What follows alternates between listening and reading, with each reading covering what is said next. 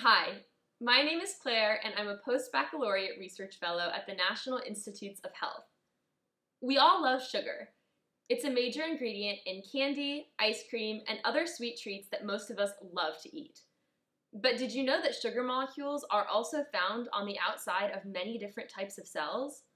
These sugars are called glycans, and they play many important roles in our bodies, including helping our cells multiply and communicate with each other.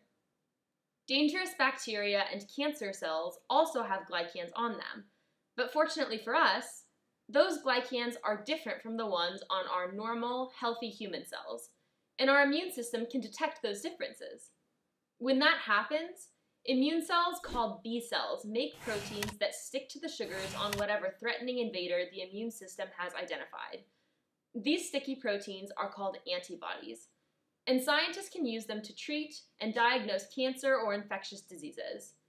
To do that, researchers have to identify a natural antibody that sticks to the glycan they're interested in, or they have to build one themselves. Unfortunately, it's not easy to find or to build an effective antibody, so we don't have very many good ones.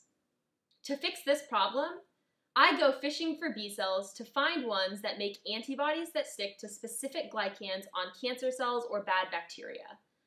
Just like a fisherman baits the hook at the end of his rod with a worm, I create molecular fishing rods with a glycan on the end to catch the B cells that produce antibodies in response to the particular glycan I'm looking for.